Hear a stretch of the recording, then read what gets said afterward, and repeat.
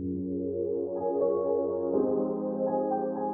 everyone, I am very excited for today's unboxing slash haul. I was pretty adventurous and finally got my first sizable package of Copic markers. Ow! I just set it on my finger. A couple months back I cannot talk while I do this. How do people do that? I'm like so distracted. Yay. That was a very extra face. A couple months back, I did the 1 marker challenge with my only pack of Copic markers. I have 6 of why did I do 3? I had 6 of them before now. If you guys haven't seen that, I'll link it below. So a couple weeks ago, I noticed that Michaels had a 50% off coupon, which doesn't happen a whole lot. Normally they have 40% off ones every single week. So I'm gonna show you what's in here and do swatches of every single color.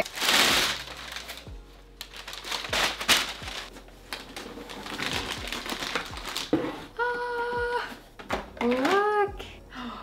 The aqua one is so pretty! I got Copic Classic Set A. So if you guys are looking into getting a giant set like this, I'll let you know what I think of this one. I did look up the colors online and I looked up the charts. It has a great mix of browns, grays, blues. It has a colorless blender. There's not a whole lot of light skin tones in this, peachy colors, not even really light browns. So that I will have to get more of if I decide to do a lot of people drawings, which I'm not even great at drawing humans. The other thing, this doesn't have a whole lot of really light pastels. I got a ton of advice from you in my previous Copic marker video about where to get these, you know, how to get them the most affordable way. And a ton of you were saying coupons. A lot of you also said Dick Blick, which is a great art supply store, and Amazon as well. But the thing about getting these with a 50% off coupon, and by the way, this video is not sponsored at all. Copic did not sponsor me, Michaels did not sponsor me. I'm just doing this video because art stuff. If you've never looked up the price of these in the past, your mouth is gonna drop when I tell you that I got these for $319 for 72 markers, and that's before sales tax. So the total actually came to $345.59, which sounds absolutely insane. You could get like 40 packs of Crayola Super Tips for that price. But what's even crazier is that is 50% off the regular price that they were selling for. From the research that I did, this is the cheapest that I could actually get this amount of Copic markers for. Original price, these were over $600 on the Michaels website, and if you look at the regular price on Amazon or Dick Blick, it's probably gonna be closer to the $400 range. But with a coupon, I come to find that those websites weren't actually the best option. Here's the kicker though, just a few days after I had already made this purchase and they were already on their way to me, I found out that there was a special 1-day 60% off coupon at Michaels. I didn't even know that those existed, but I definitely would have waited for one if I could have. Let's open this up.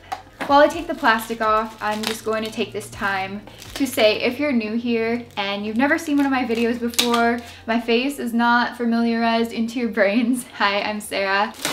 Hopefully none of you are here for like professional grade level artwork, because I just do art for fun. I mean, I've been doing it for a very long time, but I'm not as skilled as the other Copic artists. Obviously, I haven't practiced with it. I don't do a whole lot of realism here, but I do a ton of fun artsy, crafty DIY videos.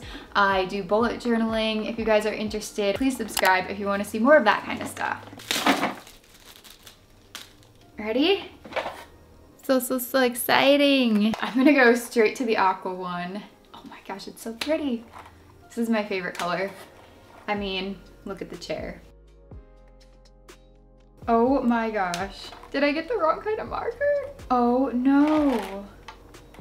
The moment when this is a failure. I think I was supposed to get Copic Sketch, and these are Copic Classic.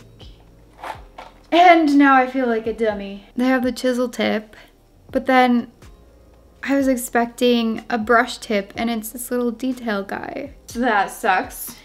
I'm so stupid. What the? Oh my god. Please no one ever take advice from me again. I don't even know. I don't know, maybe this was a happy accident because I really don't make a ton of large art pieces, and I think anything that I would make really large would be a painting. I like to kind of just do things smaller scale, you know, maybe having a precision tip like this isn't actually a bad thing. So I think I overreacted. I was just in shock that I had made a mistake that was really stupid with a very high-end, expensive product.